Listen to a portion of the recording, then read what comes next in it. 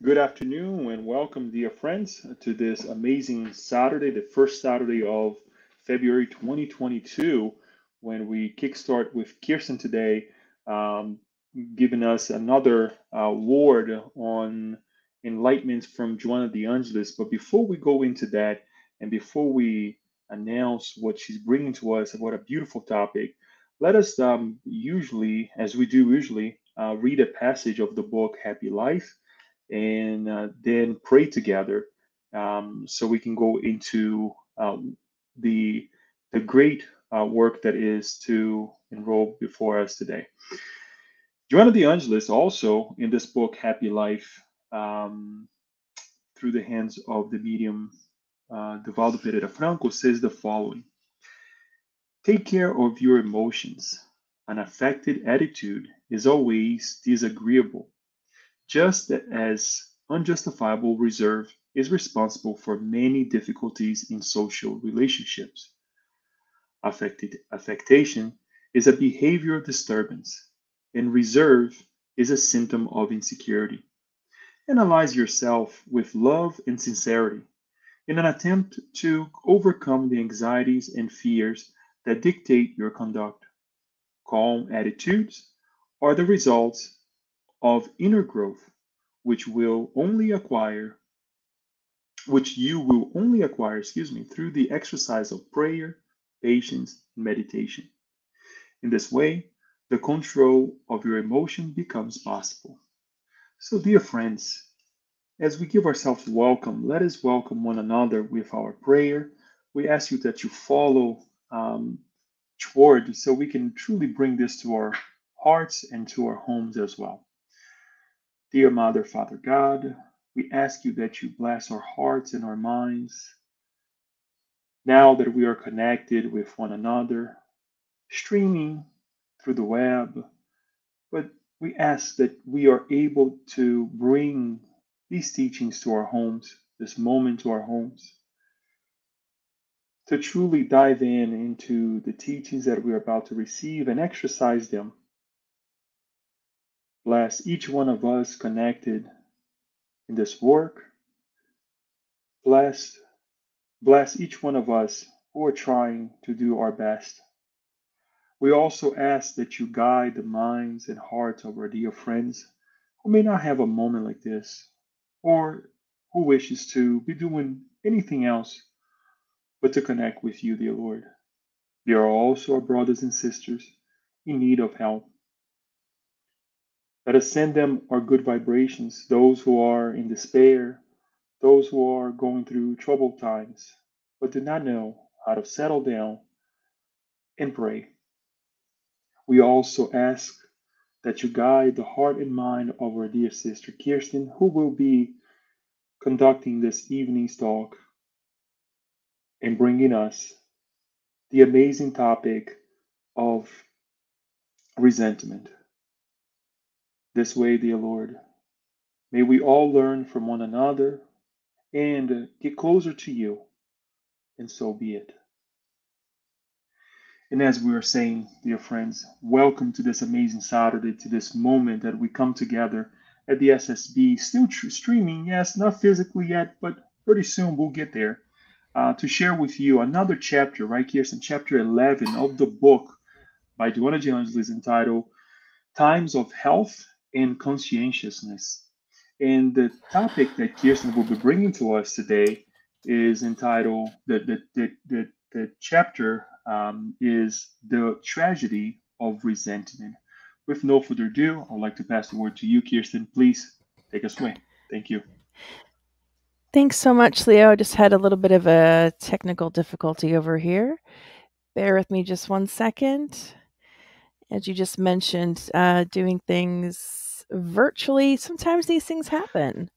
So we just have to hold on and work through them. So bear with me as we do this. But today's topic, before I go into it, is going to be on the tragedy of resentment. I'm still having some technical difficulties over here.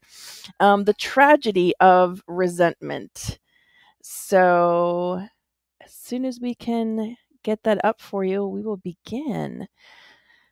So we'll go ahead and start, even though we seem to be missing our PowerPoint, but it's okay. The tragedy of resentment.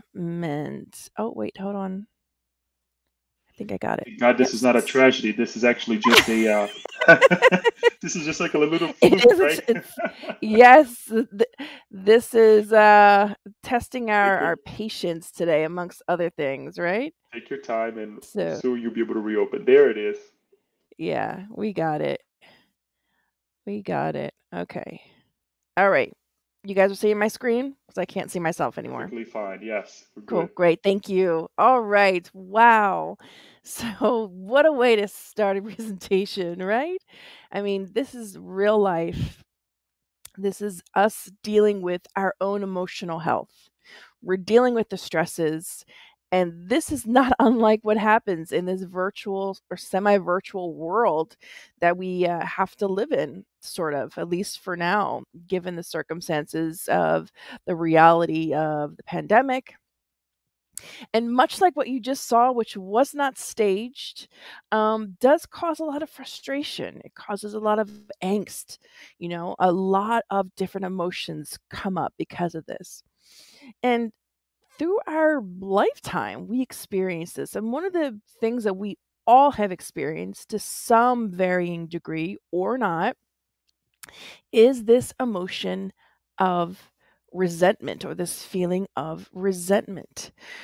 So let's talk a little bit about what resentment means. But as usual, before we get into that and before we dive into it, Joanna always starts out every chapter with affirmations. And we always say we believe that she does this is because she wants us to kind of gear up, get ready, because dealing with our emotions is not easy. Dealing with our own emotions, dealing with our own shadows, but also to fine tune ourselves, much like any part of the noise here, much like any musician or singer. Before they go on stage, they have to do a warm up or they do a tune up. So it's the same thing with our own selves, with our emotions, with our vibrations. So these positive affirmations, which are always specific to the topic that we're about to dive into, so it allows us to just connect. And so whatever you're doing right now, I just want you to stop. Unless you're driving, and that's a different story. You shouldn't be listening to this while you're driving. But if you're at home, which hopefully you are, you're seated in a comfortable position, I want you to take this moment and really repeat these words either off the screen or repeat them after me, because it's really important. It starts out like this. Divine forgiveness sweetens and soothes me. Divine forgiveness sweetens and soothes me. It gives me the extent of love's therapeutic power. It gives me the extent of love's therapeutic power. I begin to see the world and people differently, correctly, positively. I overcome the resentments that used to torment me. I overcome the resentments that used to torment me. I begin to live without the chains that used to hold me back. I begin to live without the chains that used to hold me back. I recover the joy of living and being natural, loving all with tenderness, even those who do not correspond to my affection. I recover the joy of living and being natural, loving all with tenderness, even those who do not correspond to my affection. Take a deep breath in and out. Let us be present in this moment. Let us be in remembrance of this moment. And as we finalize, All is well with me now because I feel good about life. All is well with me now because I feel good about life. Our words have power more than what we may actually realize, or maybe we do realize it and we just fall into old patterns. But what we say, the words we express, the thoughts that we have, and the feelings that we feed have power. So let us be mindful and intentional with those things. So before we begin to talk about resentment, we always like to define it. And for the sake of respecting the history of language and words, which we are fascinated by, we wanted to bring the definition of resentment from the Oxford English Dictionary, or the OED. So the English word resentment is actually derived from the obsolete French word ressentir, which meant the re-experience of a strong feeling, sentir.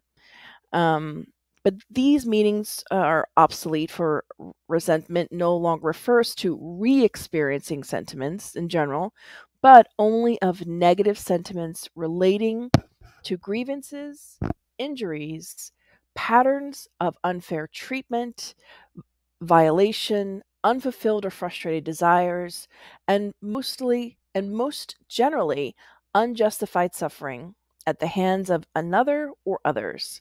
The sentiments associated with resentment include ill will, bitterness, and anger. So, in other words, things that we generally don't really like. They're not positive things. Feeling resentment generally comes when someone else is not meeting our expectations, when we feel like we're frustrated because something on the exterior is not meeting what we believe to be true in the interior of ourselves. Something to be cognizant of, and we're going to get into this.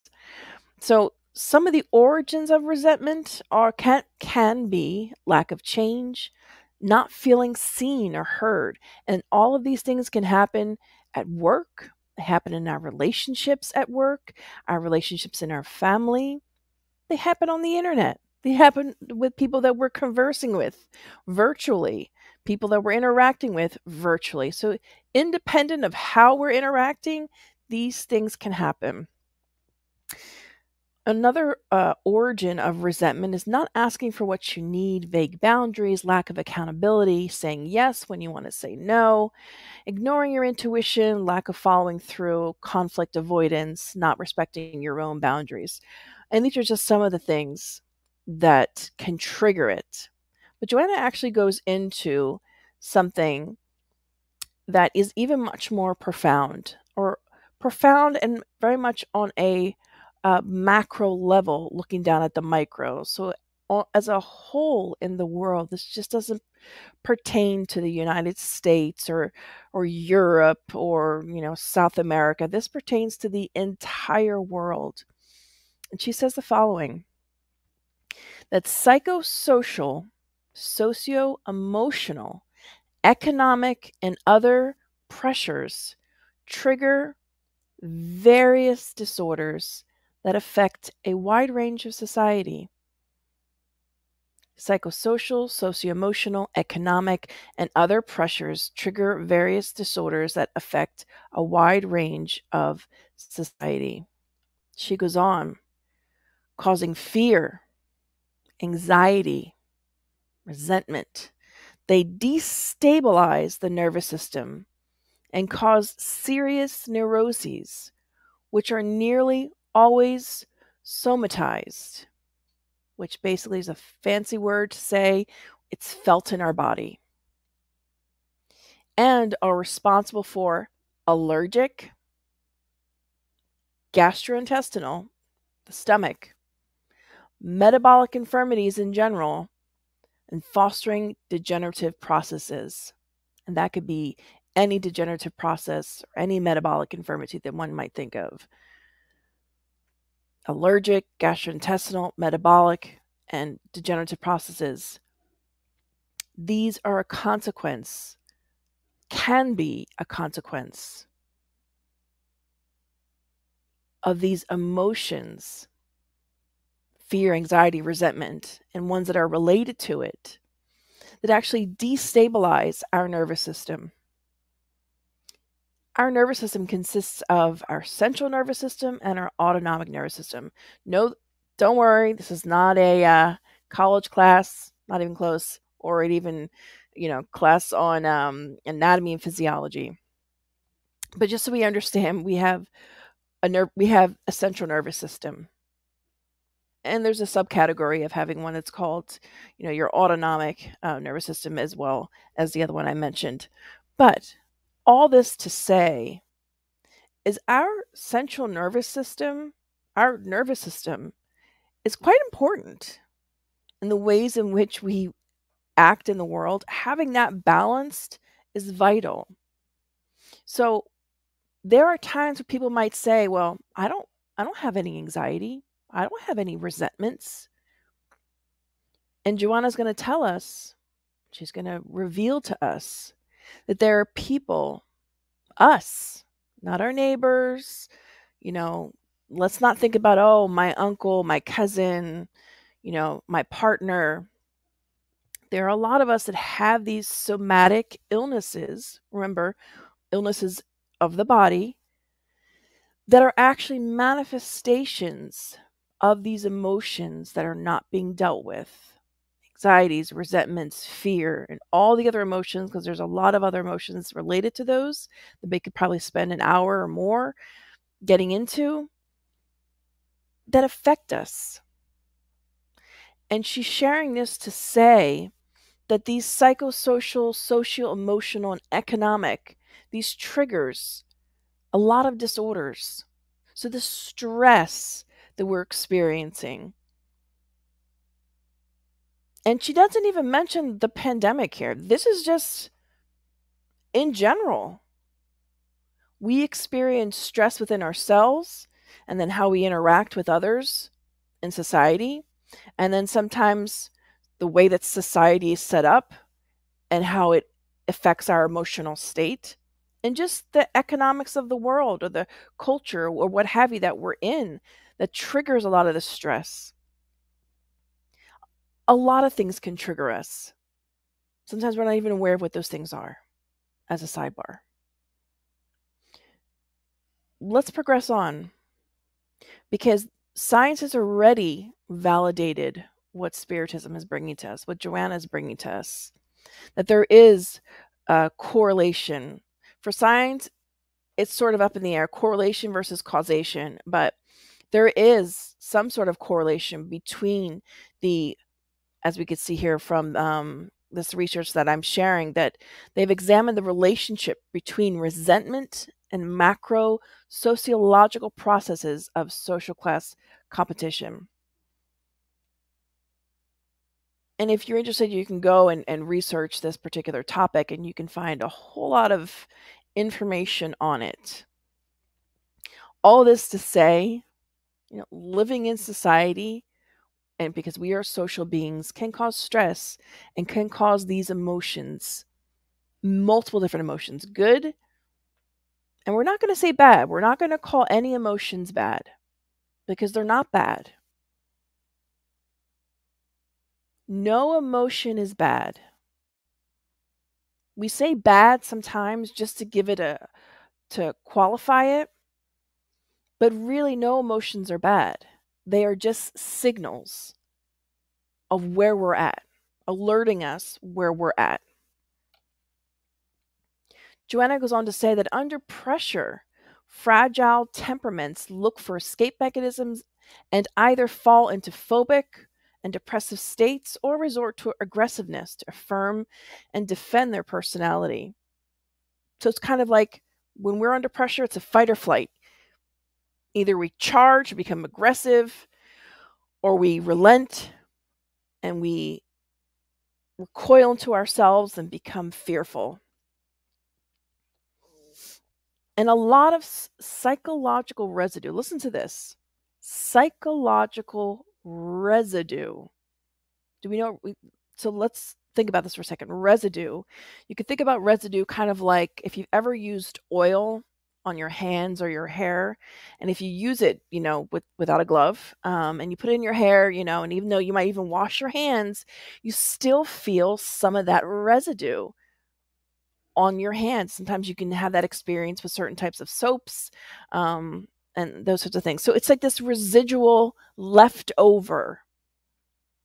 So psychological residue, Joanna's saying. So these emotions leave a residue that take root in our emotional and mental field.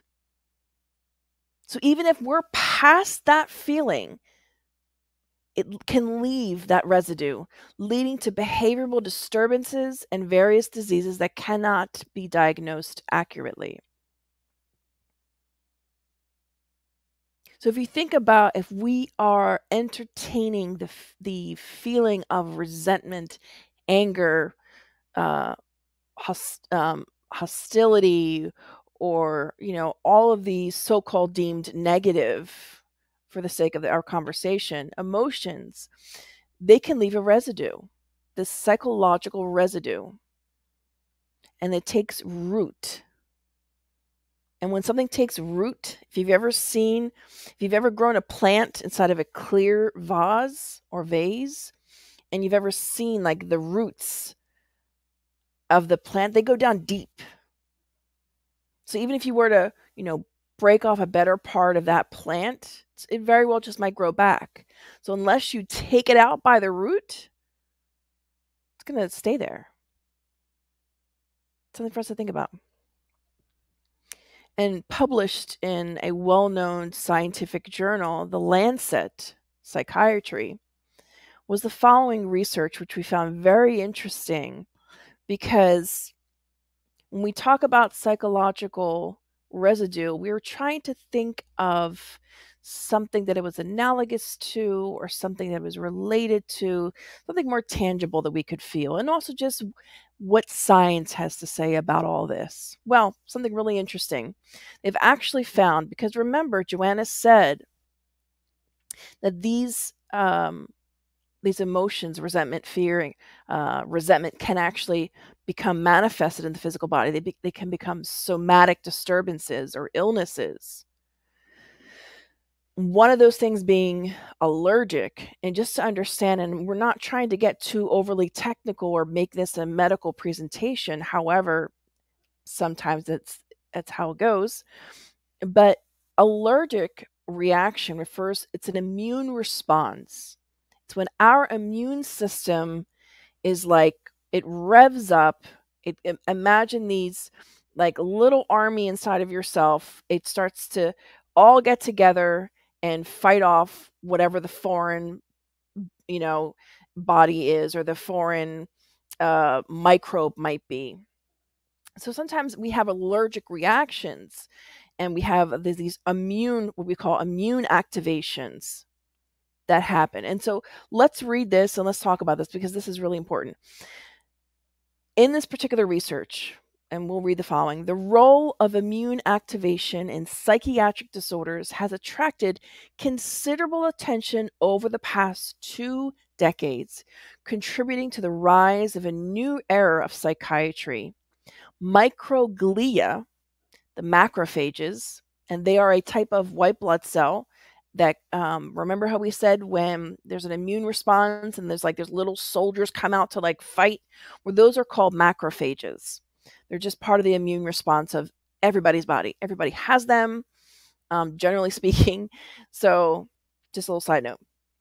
Microglia, the macrophages of the brain. Then the microglia are specific type of macrophages that are in the brain. We have different types that are throughout the body. Microglia, the macrophages of the brain, are progressively becoming the main focus of the research in this field. Although microglia activation has been noted in all types of psychiatric disorder, no association was seen with specific diagnostic categories. So we discussed in this particular research, was discussed psychosocial stress as one of the main factors determining microglial activation in patients with psychiatric disorders, and explore the relevance of these things for future treatment and strategies. So, all this to say, and here we brought just a diagram of the psychosocial stress, which is one of the things that Joanna talked about, that it causes inflammation. Remember Joanna referred to the allergic words she used. This is what this is. Science is saying, yes, we are seeing this. We are seeing this. This is a specific research they were doing with psychiatric patients that suffer from anxiety, depression, and the whole gamut. It could be everything from really, really mild to extreme. But they found these microglial cells in abundance in people that were going through psychosocial stress. So the new thought, or the potential new thought in recent years, is looking at anti-inflammatory treatment. What does that mean? Well, if you have a fire and you want to put it out, you throw water on it, right? Simple. So anti-inflammatory is sort of like that in the most simplistic of terms. It's trying to get down the inflammation. But we know that it's not the exterior that's going to fix the interior. We can mitigate our symptoms, and absolutely, it's good for us to be thinking about an anti-inflammatory diet. It's healthy for us, not just because it's anti-inflammatory, but because overall it's healthy for us. There's research that has shown eating more vegetables, eating more plant-based, although we're not saying you need to go 100% plant-based here, but we're just saying incorporating these more into your diet is already scientifically proven to be better for your health. Absolutely. And we should do all these things on the external to alleviate the pain that we're experiencing, whatever it is. However, we cannot get away from a singular truth that exists. We cannot get away with something that Jesus said in Matthew chapter 15, verse 11, when Jesus said, "Listen and understand. What goes into a man's mouth does not make him unclean, but what comes out of his mouth, that is what makes him unclean." Why do we bring this? Because we, for lack of a better term, we, the immortal spirit that we are the ones that bring about any illness to our physical body. We are the source of it. So yes, we can change our diets and we can eat healthy and we can do all these wonderful things. But until we learn to work on ourselves, our morality, our spirituality, connect with God, make those things a priority in our lives, everything on the exterior is just going to be a temporary fix. And for some people, that's what it is. But we know real, true healing comes with when we're making that internal shift. And this is not an opportunity for us to start passing judgment on others, saying, "Oh, look, he or she is sick. Well, that's because they're sick in the mind or because of this." This is not the purpose. The purpose is for us to go inside, to do our own self-evaluation, because that is key and vital for our own happiness, our own well-being. And it's brought to us in the gospel.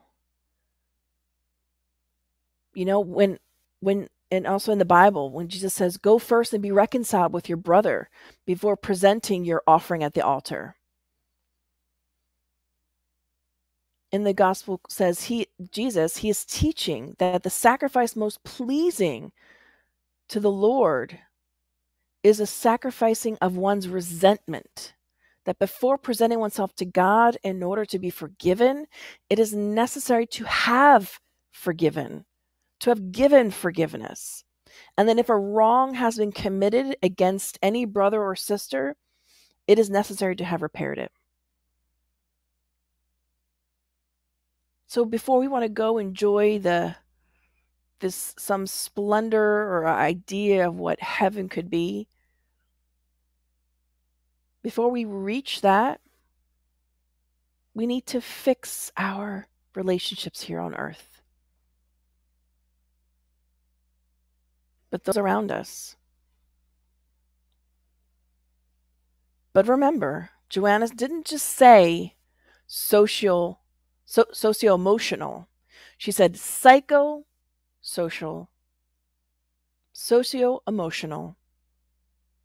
And there was a third one that I'm completely blanking on. And forgive me on that. Economic. These are all the triggers, things that can trigger us. So when we talk about psychosocial, socio-emotional, that's not just, the exterior coming in. It's our interior, how we are relating to the world around us. And what is the world around us? People. People.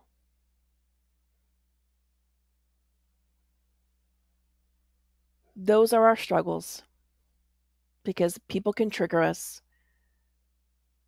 And the triggering is good because the triggering we can look at in the same way if we were to look at our emotions, not as bad or good, but as signals to dig deeper. So if we're feeling triggered, it's because there's something behind there to be looked at. And that this idea that is brought to us in the gospel according to Spiritism, that what God wants from us is that ability for us to work on ourselves. God doesn't want sacrifices. It's great when we can do lots of external things to make ourselves feel better, and those are wonderful and they can really help us. However, when it boils down to it, it's about what's inside of us, because that is what will manifest outward. And in the book And Life Goes On, there's this particular quote from one of the mentors. And this is the beauty of Spiritism. This is the beauty of believing in reincarnation and the existence of reincarnation, is that we can transform resentment into love by means of the therapy of forgetfulness. So this is why we're born back into the same family settings again and again, in hopes that we can try again. That's our purpose. That's why we live in families. That's why people of all walks of life have challenges in family. We all do. Unless you are near perfection, or perhaps you've reached that level, and maybe you're not even, you're just one of those special people in this world. You're just highly evolved. But the vast majority of the inhabitants of this earth, this is our struggle. This is our struggle, and we need to learn how to manage it, how to get through it. And one of those ways is to understand the power that we have as individuals, the power that I have. Remember when Jesus said about faith, if we tell a mountain to move from one place to another, it will. Jesus was illustrating how much power we have to make our own lives a living hell or a living heaven.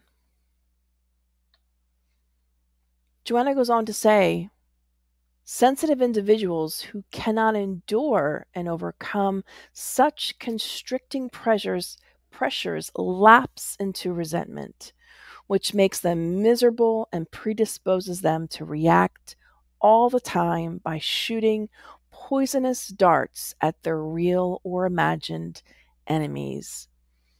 So when we are weak and we succumb to to the pressures of this world, and we become miserable, we get angry, and we're shooting these poisonous, invisible darts, sometimes to our real enemies, people who we believe have wronged us, or vice versa.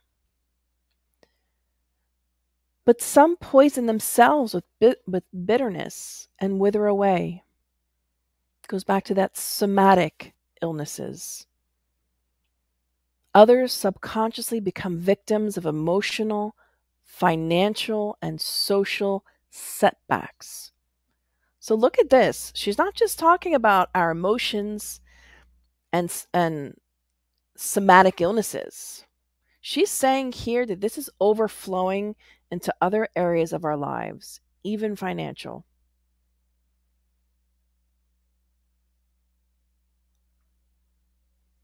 That we can fall victim, although none of us are victims, but when we are falling to the pressures, to the stress, we can become really resentful. Many have no self-esteem, they see themselves as worthless, and play the game of self-destruction. Resentment is responsible for many of the tragedies that take place every day. Remember how we said we started out with the affirmations, because our words have power.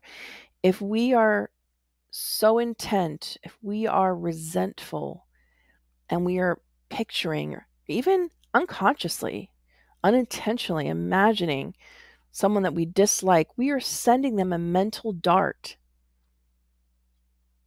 that's poisonous. And if that person is at the same vibration that we are, it's going to hit them. If they're not, if their vibration is higher, they're attuned to higher minds, then it's not going to affect them. Something for us to think about, because not only are we throwing these darts, there are darts being thrown at us, and sometimes we don't even realize it. It could be at work, it could be at the supermarket, it could be while you're driving and someone's cutting you off, or vice versa. And one rule of thumb we're always taught is, if someone's trying to merge into your lane, let them merge. Because can you imagine how many times, perhaps maybe not so much since the pandemic, but how many times we've seen in our lifetime someone trying to merge into a lane and we speed up? That's a mental dart for sure is being thrown our way. Or it's highly likely, unless that person is really kind and understanding. And maybe they'll say, God bless that person. Maybe they were having a bad day. It's always good to be good. You never know what someone's going through. But this is our personal power that we have.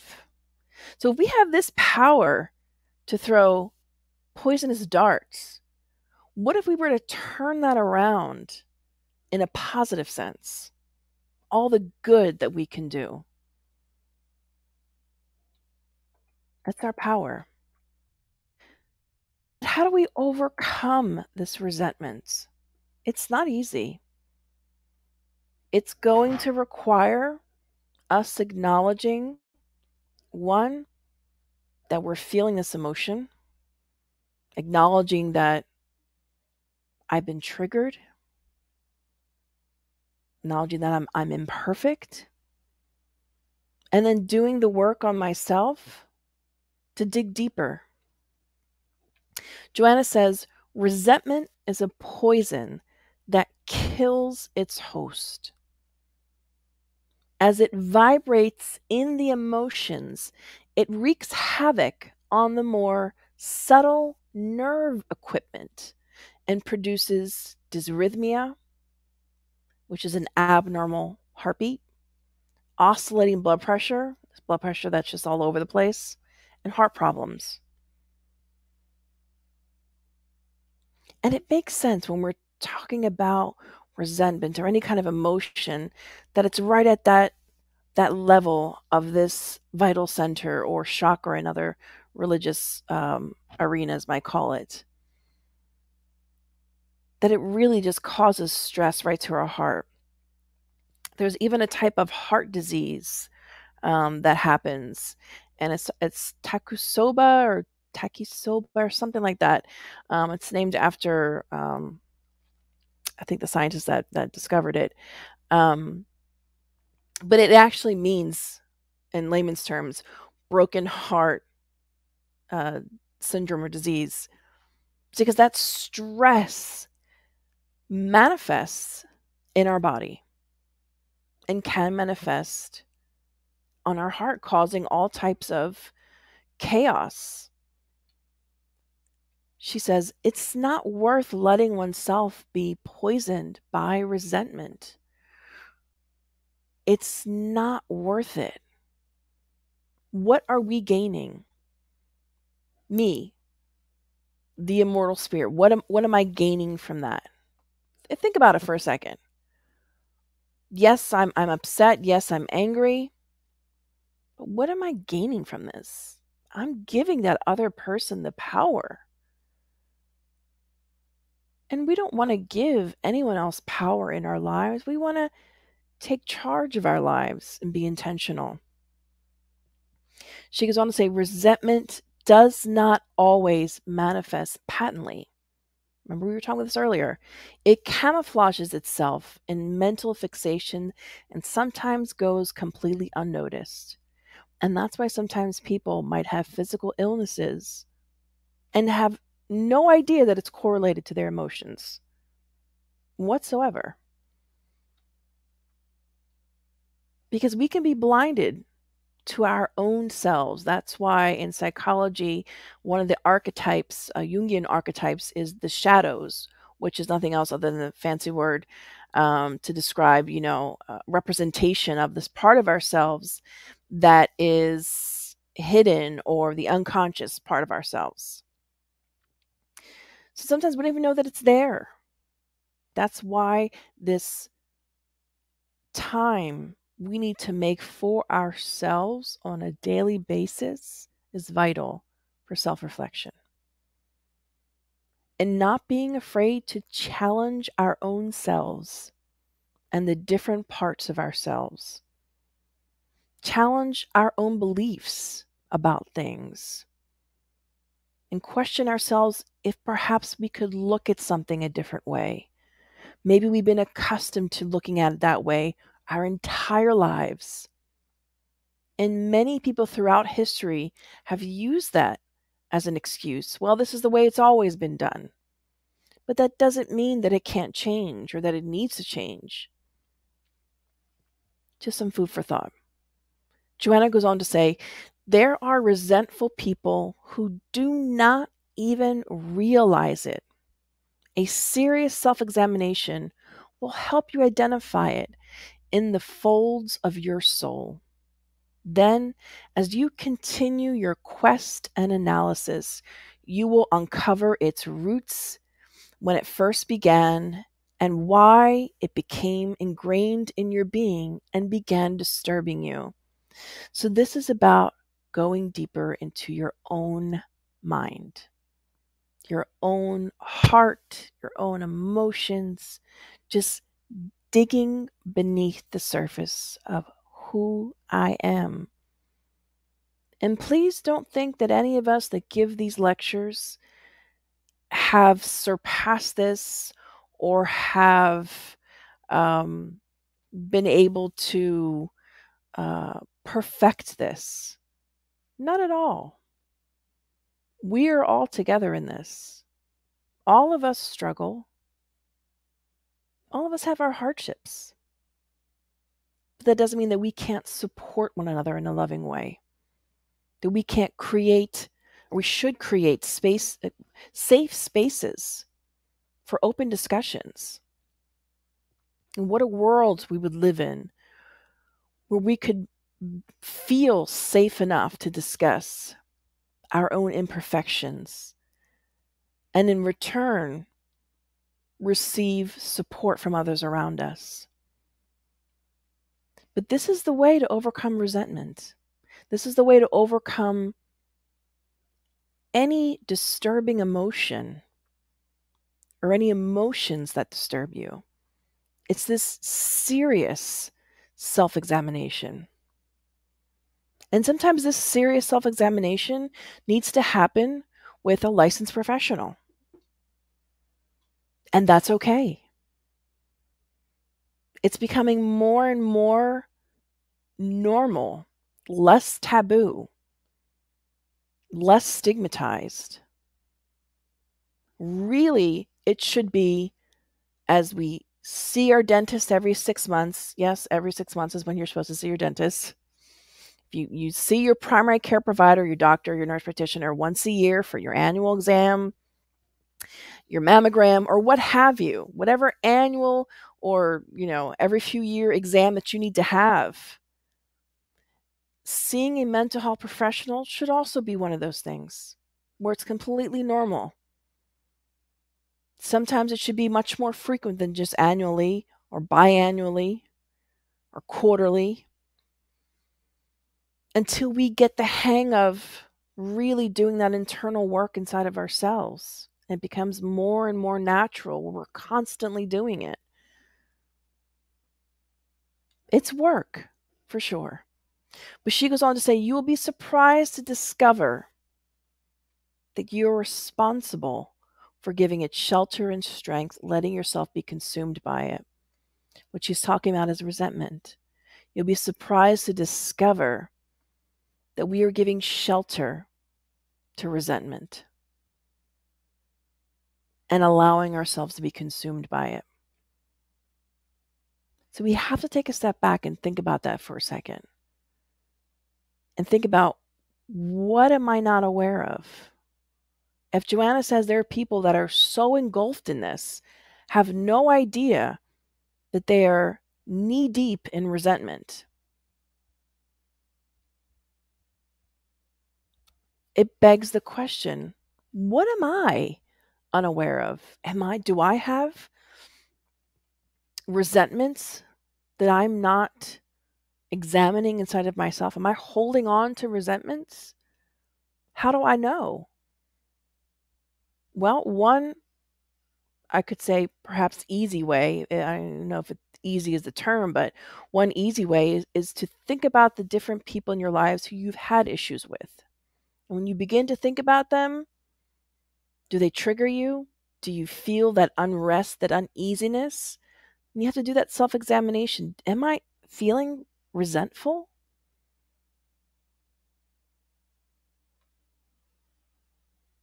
Until we acknowledge and find the issue, we can't fix it. And one of the ways also, a couple of additional ways that these, again, it's called negative emotions, though we are not calling it that because no emotions are negative. They're just signals. But for the sake of this conversation, we're calling them negative just for qualitative purposes. 6 ways negative emotions impact your overall health. And this is scientifically proven. Raise your risk of heart disease. The impact, the efficiency of your medication and your willingness to take them can result in inflammatory skin conditions, weaken your immune system, lead to digestive disorders, lead to hormonal imbalances. Remember all those things Joanna was talking about that it causes? Science has already said it does. It's already proven it. So if these are causing some of these illnesses, which are pretty widespread, heart disease is the top 10 killers in the world, amongst other diseases in the world, illnesses, diseases. Now, we're not saying that every single person that has heart disease is because they're a resentful person or they're resenting someone. No, don't box people into categories and boxes. Take them out, because this purpose of this is not for us to diagnose others. Purpose of all this information is for us to go inside and make our own self-analysis, our own self-examination, and be honest with ourselves. Be honest. because we want to overcome resentment. We don't want to get sick. We don't want to be sick. I don't think anybody wants to be sick. It's not fun. It's costly. Coming from a healthcare background, there are billions of dollars that are spent each year. Billions and trillions of dollars that are spent on managing all of these major diseases, at least here in the US. Don't know the numbers outside, but I imagine that they're similar, that there's still millions. Just thought, throwing it out there. She goes on to say the following: people who have been mean to you, family, acquaintances, teachers, in childhood, throughout your life, have no idea to this day what they did and still do to you. So there are resentments that we hold on to from people that have completely moved on, have no clue that they've hurt us. And they moved on with their life. Yet we're still harboring it. They remain oblivious to their excesses and inconsistencies in that regard. They themselves suffered the same attacks when they were children and are only reacting as others did toward them. Your first step is to sympathize with them and realize they are neither responsible for nor aware of their actions, nor are they ill-intentioned towards you. So these, we would say, sick, unwell individuals that have hurt us, and that can be in any type of way, shape, or form. One way to begin to open the door to forgiveness. Now, remember, forgiveness is not saying what they did was okay. It's not saying that, go ahead and do it to somebody else, that I'm condoning it. It's saying for my own happiness and mental health, I need to be able to forgive, to be able to move on. Otherwise, I'm always going to be linked vibrationally to that person. Because the mental chain are like a long chain with hooks on the end. It's one hook on me, and I cast my hook out to that person. So wherever they go in the universe, I'll be connected to them because I maintain resentment and anger and hatred towards them. And one way for us to begin to open that door is to sympathize, to understand that hurt people hurt people. That offenders, especially of sexual abuse, those who are the so-called perpetrators, 8 or 9 times out of 10, they themselves were victims of that. And once again, not condoning, not giving them a pass, just explaining the process of how hurt people hurt people. So when we begin to sympathize with them and realize that they're neither responsible for nor aware of their actions, nor are they ill-intentioned towards you,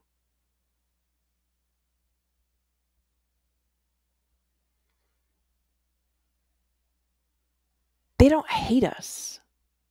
You know, that kid in grammar school that bullied you because you tripped and fell down the steps, or because you had weird hair, or because your parents didn't have money and you didn't wear nice clothes to school, the bullies,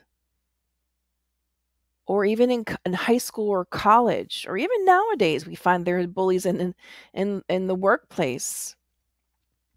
Those people are not aware of what they're doing because cycles just repeat themselves until someone stops them, until someone says, wait, I'm hurting and I'm hurting others.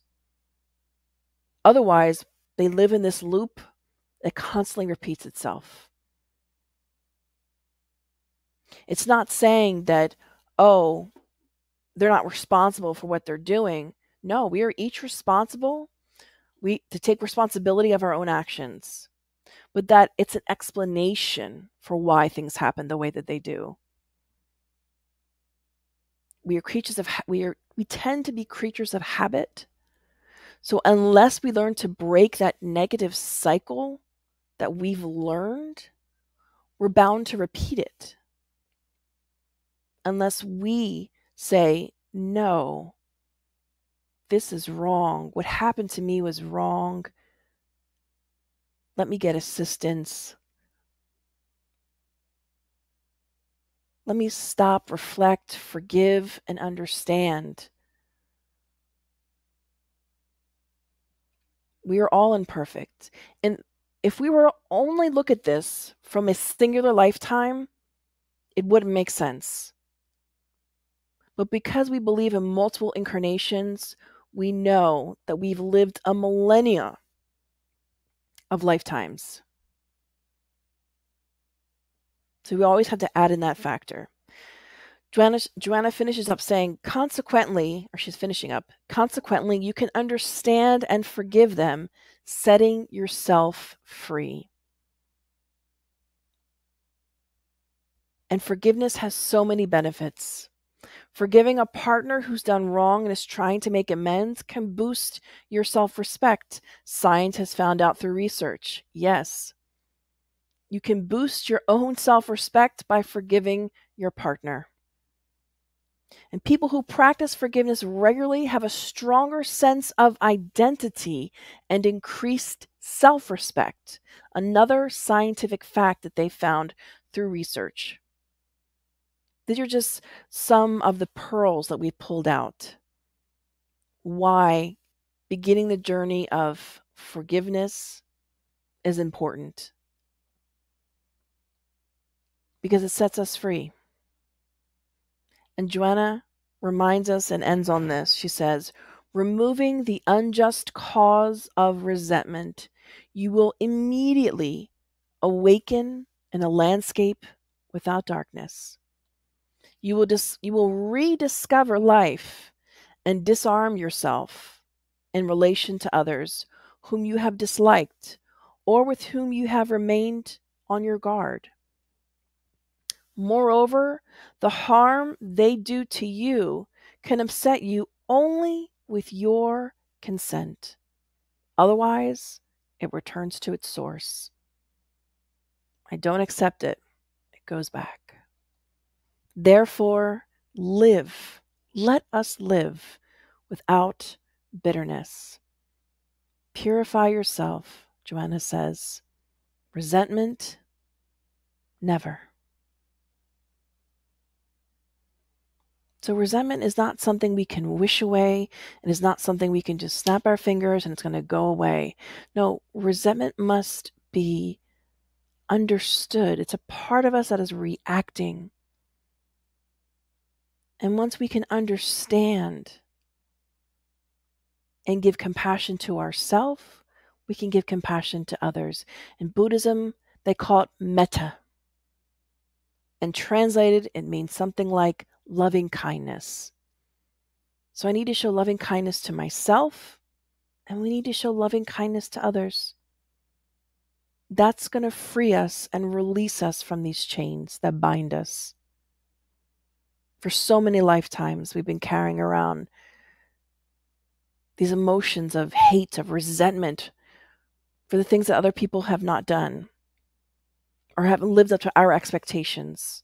So we resent them. So as we end today, we wanted to end on a moment of forgiveness and letting go of resentment. We wanted to end with a very small, short, and sweet little, I would say, like a technique. It's not a guided meditation. It's none of that. I just want you to close your eyes right now. Close your eyes. And I want you to think of something that you might be aware of that you're resentful of. Something, someone. And we want you to now visualize that person as if they were now born as your son or daughter, and how much love you'd want to give to them, how helpless they are, how much they need your love and guiding support. And now we want you to see them as a small child, maybe around 3 or 4.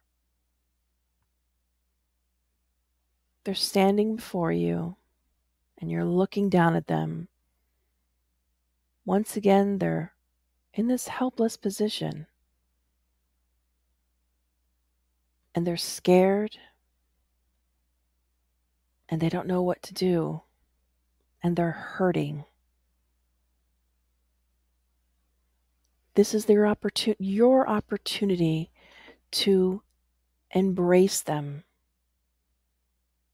forgive them, love them, shower them, because we know that love covers a multitude of sins.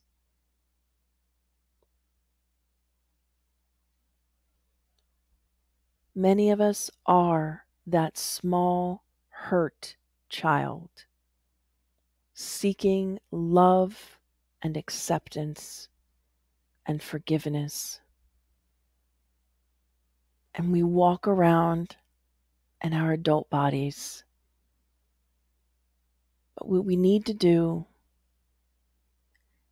is to show loving kindness to ourselves and to others. To any time you feel this anger, this resentment, imagine that person as a small child or a little baby, helpless and in need. And allow all the love in your heart and your soul to pour out to them. And you'll begin to be free of those chains that hold you down. We thank you all for participating this evening in our talk, in our presentation. It has been our pleasure. And let me switch out my screen real quick, just to get back to where I need to get to. And okay, here we are. As you are getting yourself back to see you again on the system there, Yeah. Kirsten, we would like to thank you for this amazing talk and sharing with us this much needed awareness, around resentment, what it does to us, how it can affect our bodies, right? Where does it come from, and how do we connect, and how do we disconnect? What are the things that we can do, hopefully, both coming from outside and within ourselves, right, to um, alleviate ourselves from this feeling, which is in some sense, an extension of our ways to protect ourselves, right? As Sure. you Absolutely. mentioned earlier, it is a feeling that we need to acknowledge that is there in order for us to help ourselves, treating it and helping others as well, as we give our hands to one another by saying, hey, hang in there, right? Let's not, fall into despair and into resentment. So thank you again. And, I would like to show just some, our hellos from, our friends, Sam, Chris saying hello. Rosalda also. Yasko connected with us again. Hello, Yasko. Paula, connected with us, and many others who are watching us throughout this moment, and who will be watching us in the future too. Right? We hope Yeah. that many of our friends and viewers also connect with this message to really alleviate themselves from this feeling of resentment. Beautifully brought by Joanna de Angelis. So let us go ahead and share some of the questions and comments that we have here. We would like to start, if I'm not correct here. It is, okay. It is from Paula, and she asks, are fragile temperaments akin to Elaine Aron's highly sensitive person who has thin boundaries and easily absorbs another's energy? Another's energy. Yeah, I think this also relates to somehow our ability to just sense others, and I know that Elaine Aron's refers to thin boundaries, and so the term boundary can have different meanings for different people, but for the sake of this question and conversation, we're just going to imagine boundaries just like a layer of ourselves that are thinner. So the question is, are fragile temperaments akin to fragile temperaments? I know she's referring to, I guess you're referring to what Joanna was talking about. Yes, I do believe it's similar to what Elaine Aron's referring to. If Elaine Aron's definition is when we are yet still working on ourselves and we haven't come to that full what Abraham Maslow might refer to as this level of self-actualization, this level where we have peaked, where we've reached our max of just total understanding and love for all. Until we reach that point, we're all in this process of getting there. So we all have fragile temperaments. We don't want this to be seen as something like, oh, when we hear the word fragile, we think, oh gosh, weak people. Like, oh, that person is weak. They don't know how to, do anything. They're just so like, oh, they're weak-minded or weak physically. There's all types of negative connotations to that. But all this means is that we're on a journey of evolution. We're on this journey of evolution, of progress. And we can get there faster, or we can reach our self-actualization faster or a little bit faster when we are able to come to terms and be able to make this self-analysis. Because when we absorb other people's energies, that we begin to dive into a little bit more so of the spiritual aspect of things, which I think we don't even have enough time today to go into that. But there are people that can feel other people's emotions, that can sense what they're feeling. The highly empathic people of the world, they can take on other people's emotions, when in reality, what we need to be doing is protecting ourselves.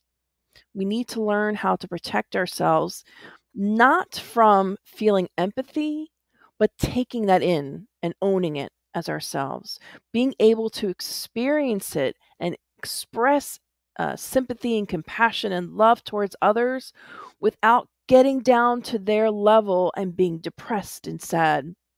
Let me give you a perfect example of this. It happened recently virtually at work. Someone was we were beginning of a retreat, and someone in our virtual class was asked how they were doing, just as an icebreaker. And the person, I believe, even unknowingly didn't mean to do this, but they were like, well, things have been tough, pandemic, a lot of deaths in the family. And then this person just happened to mention that they had someone a family member that just died like the previous week, and then this person began weeping on camera, and it was a male, which one might think, stereotypically, right? Men don't cry, boys don't cry, but that became a catalyst. There was a domino effect. So then multiple people began crying because everyone could feel his pain. So everyone was feeling his pain and also pain of their own. So it's just something for us to think about. It's not necessarily bad. Everything has to deal with how we deal with such things. If I can feel others' emotions and be okay and manage that and not feel like it's harming me, great. So I perhaps didn't fully answer your question, and I'm fully aware that I think I didn't, because I think some of that will go into mediumship and much more the spiritual aspects of life, which Paul, like you and I, can talk offline about. Thank you, Kirsten. Yeah. And then we move on to Abby, who said, I was driving. This is the moment that you actually said that, if you drive, you should be watching. But she stopped, as you said here. But this is such an important topic. I pulled over to listen. Psychological residue, possibly from a past life also? Although Joanna doesn't mention it could be from past life, I don't see why it couldn't be. Sure. I don't see why it couldn't be. We carry from one life to one life to another, our emotional, let's say, baggage, which often has a negative connotation. We realize that, but for lack of a better term, it's the luggage we bring with us. It's the emotional luggage. That's what we're going to call from now on, not baggage, because baggage has a negative connotation. It's the emotional luggage we carry with us. So, and some of that luggage has a residue. When people say, "Oh, that left," there's a phrase in the English language that says, "Well, that left a bad taste in my mouth." And that means, well, you went through an experience and that left you with this residue of just not good. So yeah, they can carry on from one life to the next. I don't see why it couldn't. Great question. It's the oil residue in your hand, right? Yeah, it is. Great Yeah. analogy, by the way. Yeah. Thank you. And then we bring Paul again, asking, when children who have not been educated in emotional intelligence and lack healthy role models feel resentment, isn't it inevitable they will create the roots of these degenerative processes? I love this question. This is very thought-provoking, Paula, and please leave this on the screen because I wanted to touch. There's so many. This is a profound question, and it merits much more of just a 5-minute response. Let me say that. First, I'll say if we look at children as if we look at all of us of having as just one lifetime, everything is unfair. It's unjust. But because we live multiple lifetimes that we aren't even cognitively aware of, but we live so many lifetimes and so many things occur, that so-called innocent child has been an adult for many other lifetimes.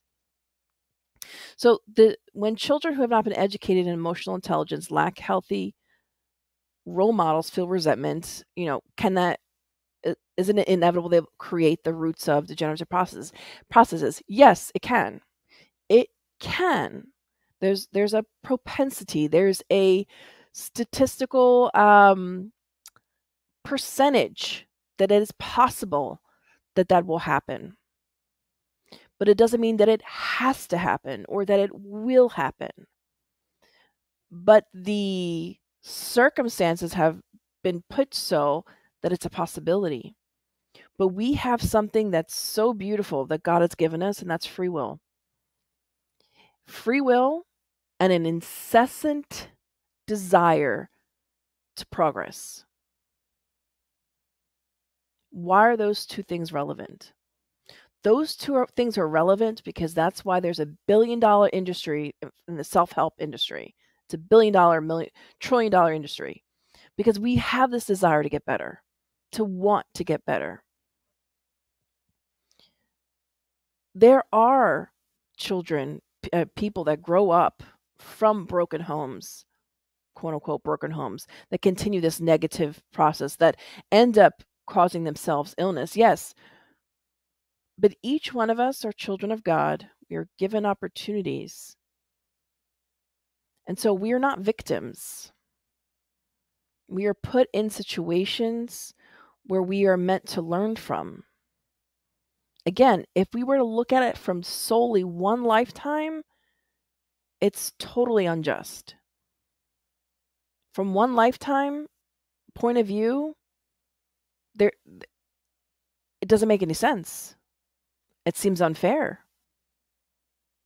But life is fair. And there's a purpose for everything. So even if these degenerative processes have taken root, much like a plant that can be rooted out, this too can happen. So, yes. To answer your question plainly, Paula, yes and no.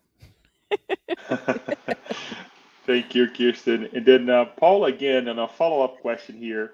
Doesn't this well-researched in clinical analysis of resentment suggest the need for nonviolence communication, training, and much more, and etc.? Yes, it does. It does. It does. It does. It is a call on a global scale for the re education of our own communication, specifically nonviolent communication and emotional intelligence. We are seeing that starting to be interwoven, and it has been for the last decade or so, interwoven into a lot of different curriculums.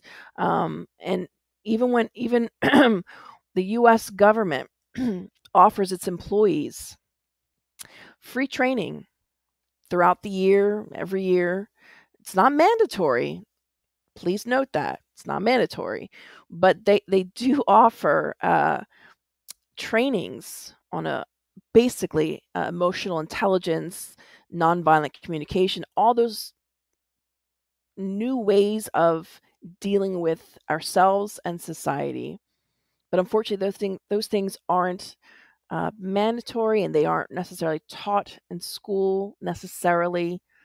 But for sure, all this research is telling us, but it's telling us that we need to change. But anyone who's ever understood research and medicine, from research to when it actually comes to fruition, there's a huge gap of time. Huge. For thousands of reasons we won't get into. So it's going to be time, and constant new research is coming out. So I'd say hold the hope and do our best. Thank you, Kirsten. And we move on to Yasko asking regarding good diet and mental state. Could it be that the higher levels of dopamine, serotonin provided by healthier GI bacteria to the brain would elevate the threshold for resentment to affect our psychosomatic system? Oh, I love this question. Thank you so much, Yasko, because just recently we were doing our own research. We listened to this lecture that was given just a few years ago about in the world of psychiatry, and neuropsychiatry, about the effects of glutamate when it comes to depression, anxiety, because in the world of psychiatry, they have looked at dopamine and serotonin as the big guys, like, oh, we have to manage dopamine, serotonin. Those are the big guys we got to manage. But now there's a shift. We're not saying that dopamine, serotonin, that those aren't important, and that promote healthier gastrointestinal systems. Absolutely.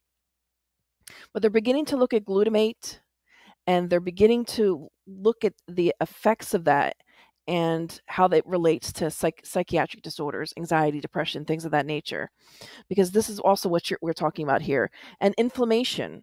So yes, regarding diet and mental state, could it be that higher levels of dopamine and serotonin provided by healthier GI bacteria to the brain would elevate the threshold for resentment to affect our psychosomatic system? It's kind of like asking, can the extrinsic affect the intrinsic? If we have our own propensity for it, if we already have a tendency towards that emotion, sure. It's theoretically, hypothetically, makes sense if we have a propensity for it. But if I'm not a resentful person and that perfect agar plate is created for me, and I'm not going to become this resentful person because the outside. But once again, if I have a tendency in my emotional luggage, if you will, to be that kind of person, then yes, the extrinsic, the external, is going to trigger the internal. That's why it's helpful that's why science is looking at anti-inflammatory diets to help mitigate, not cure, but mitigate the effects of a lot of these illnesses and diseases and disorders. So then it will give us the opportunity to focus on our emotions. Because when you think about Abraham Maslow's, hierarchy, we need to first solve our physiological issues. If we can't get beyond that, it's very hard to deal with like stressful mental emotional states when I am still physically ill, or I'm battling just food deprivation. When I'm not sure if I'm gonna food insecurities, and I'm not sure I'm gonna be eating every day. The basic human needs, when those things are not, mitigated and brought to a point where I can relax and then begin to work on other parts of myself, we're not going to move on. That's why we tend to see third world countries stay third world countries for so many centuries, because it's like they never can get a breath of air because they're in that constant state of got to stay alive. That state of self-preservation. So there's my answer for you. Yasko, thank you for your question. These are great questions. Thank you, Kirsten, for And sharing these ideas. if you want to jump in at any time, please. Yes, no, I was going to say in this area here, I think that you touched on a really interesting part of it, which is the actual balance, right? The balance that we have to bring to ourselves, when we analyze the internal and the external. Yeah, I mean, there is much for us to study in terms of one affecting the other. That yes, that there will be, consequences where, we allow ourselves to, we allow the external to break in, right? But most importantly, we also have to analyze how me, with the baggage that I have, say enough is enough. I don't want to allow myself to go in this road. And it reminded me of a case that, a friend of mine was telling me that a family member, is in constant pain, gastrical pain, right? And for whatever reason, I mean, we didn't get into it, that this person sometimes relating to other family members is not tolerant, right? And they, because of some of the things that has happened, whether good or bad, the person kind of holds this resentment, right? They cannot let go. And I think again, it's an internal issue that the person has, a physical, right? That can be triggered by something internal as well, in terms of a mental disturbance or whatnot, whatever it is. But it also affects the external, right? How do they relate to the environment where they're in, right? Where everything is negative, everything is tough, right? Because the person's in pain. So I'm giving this example that, just for us to kind of illustrate a little bit more on how one connects with the other and how it can affect the external, the internal. So very well put. I think that is important for us to highlight to all of it, because there is no such set formula. And I think there's a lot of, I think us, through the studies that we're, that is coming up, we'll learn way more from these studies too, right? Instead of just saying, here's the silver bullet. Yeah. Very interesting question from Chris as well, when he says, is there any easy way we could just tell people we resent what or how they hurt us, or even how they misunderstood us? I worry the only way to let things go is to tell people how I feel, but not in a nice way. Also, will it make people think less of us if we tell them we don't like what they did however long ago? Three three questions that can be broken into other ideas, right? But Yeah. a very good question Very good nonetheless. question, Chris. And this is something we all of us at some point in our lives have struggled with and have felt, whether to really lay it all out there, as they say, put all your cards on the table, or keep it to yourself. So I'm going to tell you a story that is not my story. It is a story that I heard, but I'm going to tell it from the first person because it's a whole lot easier to tell that way. So let's just pretend this is my story. Okay? Remember, this is not my story. So, I recently went on a trip to the mountains with my husband and my kids. And it was a 5-hour drive. there and back, 5 hours each way. And of course, as you can imagine with little kids, it can be really challenging being in the car for 5 hours. So, but we went up to the lake, had a great time, spent a week there, fantastic, awesome. So, obviously there was a point where we had to come home, pack the kids in. My husband decided to drive home. So as my husband's beginning to drive home, my children under the age of 7 are kind of, making noises and getting really restless in the back because, as you can imagine, it's a 5-hour drive. So I'm doing all I can as a wife to just, keep the kids entertained and trying to keep them quiet so my husband can focus on the road and not be stressed about and distracted. So we go through the 5-hour drive home. We get there and the ride was great. 5 hours, it felt like, just constant work on my part because I had to constantly be like doing things with the kids from the front seat of the car, looking at them in the van in the back. So, by the time we get home, I'm exhausted emotionally, like just exhausted from all this work. But I get home and my husband parks the car and we get out and I turn to him and I say, honey, that was a great drive. Thank you so much for getting us home safe. And he turns to me and says, thanks. He proceeds to go to the back of the car, get the luggage, and I begin to fume. And all this anger begins to bubble up, and I begin to resent him. Now, being the kind of person that I am, I took a step back and said, okay, why am I feeling these feelings? Now, mind you, my husband has no idea what's going on. He's getting the luggage out of the car. He's getting the kids out. They're going into the house. And I'm just standing there fuming, foaming at the mouth. But I take a step back because being who I am, I took a step back and said, let me think about this. Why am I feeling resentful?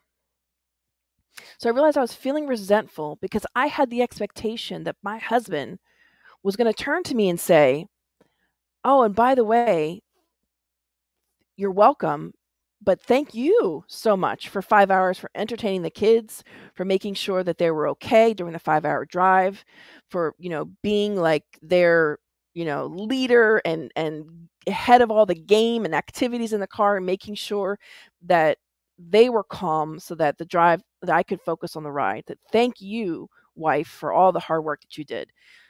I resented him because he didn't say that. He didn't acknowledge, he didn't live up to my expectation.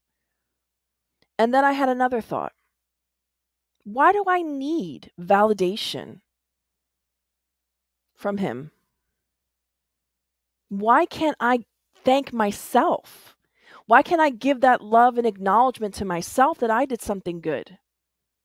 So the idea here is not to focus on the other person and what they've done, but it's to step back and get curious about your own reactions and feelings in that moment or those moments you were hurt, and ask yourself why I feel that way and how can I provide to myself what I need. Because often, especially in relationships, we hold this belief, whether it's conscious or not, that others are responsible for making us happy. But if I were to come to you right now and say, if someone were to come to me right now and say to me, Kirsten, you're responsible for my happiness, my immediate reaction would be, the heck it's not. That is not my job. So why is it anybody else's job to make you happy or to accept you as you are or to praise you? That is our job first and foremost. So when you ask this question, I know I'm not answering you directly, but I'm asking you to go dig deeper into yourself first. Our general reaction is to react, to automatically say, well, I want to put it out there. I want to just say this is how I feel, and then I'll be done with it. But that does not solve the issue. Because what happened, the situation that happens that you were triggered, much like this story I pretended was mine, but it's not. Much like I was triggered in the car with my husband when we got home, that in my mind I created this whole story because I had done all this work that he should congratulate me and give me kudos. Is it nice to get kudos from your loved ones? Absolutely it is. But the point is, in all of this, is to not focus, is to not take the lens, our lens, and focus it on somebody else, because this is what society, this is what we do on small and large scales. We focus on the other person that's causing us the pain. And we say, this is them, they're causing me the pain, they're the problem. And Spiritism says, no, it's not. Get curious. Step back. There are times when you can communicate in a healthy way your emotions, but there are a lot of times where you cannot for so many different reasons. But first and foremost, and regardless of the situation that you're in, first and foremost, take a step back mentally and emotionally. Do a self-evaluation. Ask yourself, get curious. Why do I feel this way? And how can I love myself? Thank you, Kirsten. I would like, I know we're pressed with time here, and there is one more comment with Fiasco, which I believe that my comment and quote unquote question will connect with Fiasco. So I'll say it, and then I'll bring Fiasco's comment over here. When you brought the passage from the Bible in terms of us, um, uh, um, as we go and as we go to the altar and we offer something, right? We Mm-hmm. have to go back and reconcile with our brothers and sisters. We know and we know how hard that is, right? To get such a thing done. In a compassion, from a compassion standpoint, where we ought to do that with ourselves first, right? We ought Mm-hmm. to love ourselves first. We ought to forgive ourselves for the things that we have done.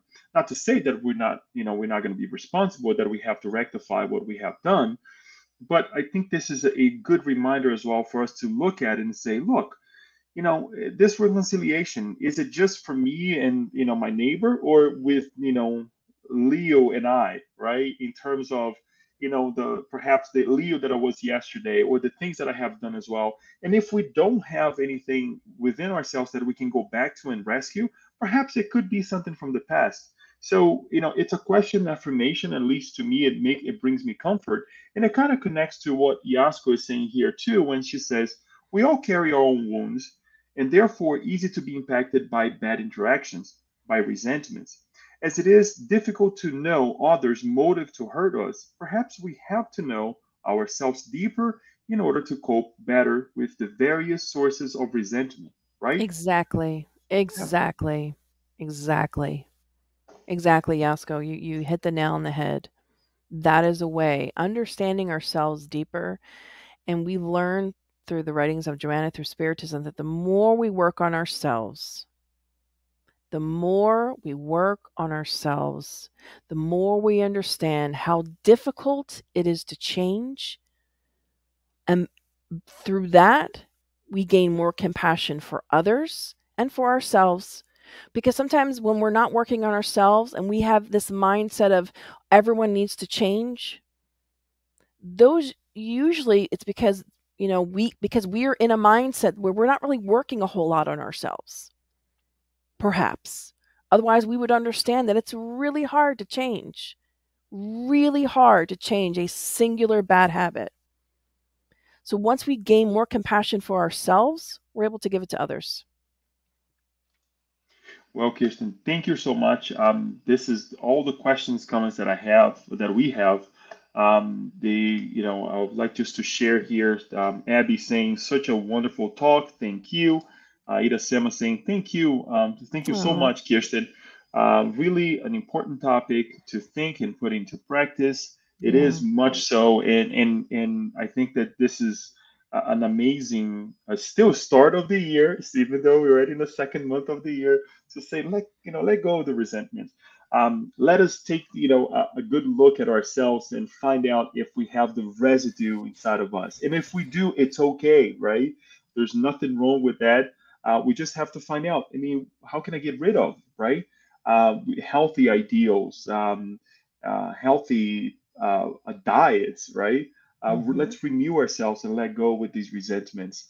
Um, and not be afraid that perhaps tomorrow we may face other ones, right? We may let go of what we have of the past, and it's okay to for us to, endure other ones, things that may happen to us. And that's how we grow. We take one step at a time, and we wish that others, follow the same way. And as we focus on ourselves, so I'll pass the word to you to give your final sentences, and perhaps ask you to say the final prayer too, please. Absolutely. Thank you, Leo. Thank you, everyone, for participating and being a part of this presentation today.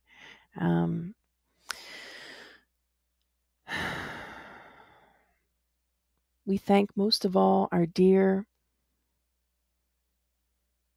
sister, Joanna de Angelis, and the medium, Divaldo Franco, for bringing such messages to the masses in English, allowing each one of us in this land to understand these deep ideas. We thank you, our Father, Mother, God, our beloved Jesus, our spirit benefactors, for this moment together, for your assistance, and allowing this moment to be fruitful for all those who have been connected this evening. Dear God, we know that there are so many hearts, so many souls that are hurting. And we know that we continue to try our best, and yet sometimes we still fall short. Forgive us. May we get up and try again. May we forgive ourselves and forgive others. May our heart, compassion, our love grow every day to serve and assist, and to find the divine light inside of us, to find our connection to divinity. We thank you, dear God, for this life, for this moment, for these opportunities. And so be it.